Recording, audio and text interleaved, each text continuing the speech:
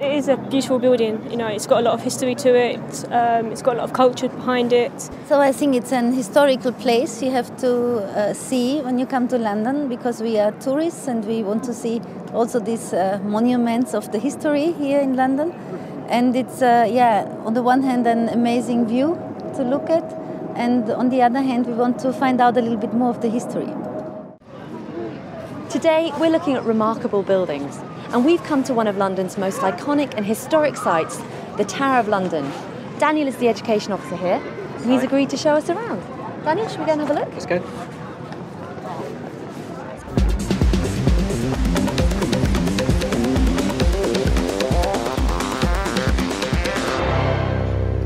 So Daniel, can you give me a potted history of the Tower of London? Yes, absolutely. The tower is just over 900 years old. The first part of the tower to be built was the White Tower just behind me here, which would have stood alone 950 years ago. It was built by King William I, or King William the Conqueror, as he was known, and it was really built to subdue the city of London, which in those days would have been just to our west, over here. So to make a real statement that the new power has arrived, William set about building castles up and down the country. This one behind me here is one of the last castles that he built, and certainly one of the most grand, because, as you can see, it's made of stone.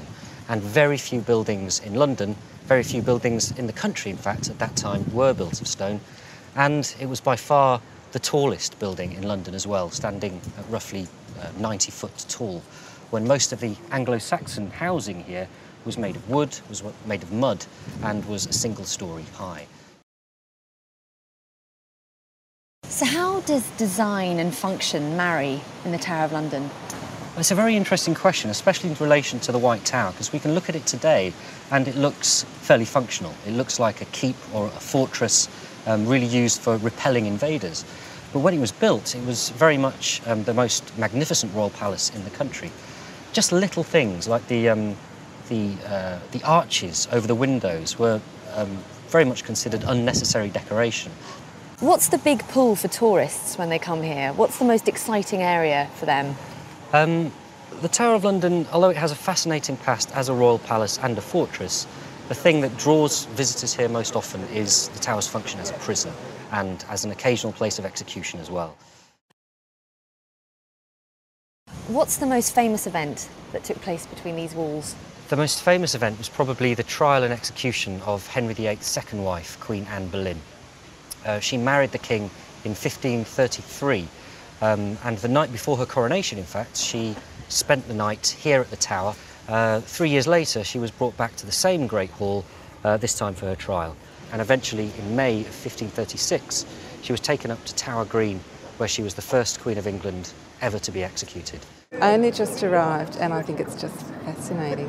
It's just amazingly old, and just to see something that has been around for so long is unbelievable, because, you know, Captain Cook didn't come to Australia until 1770.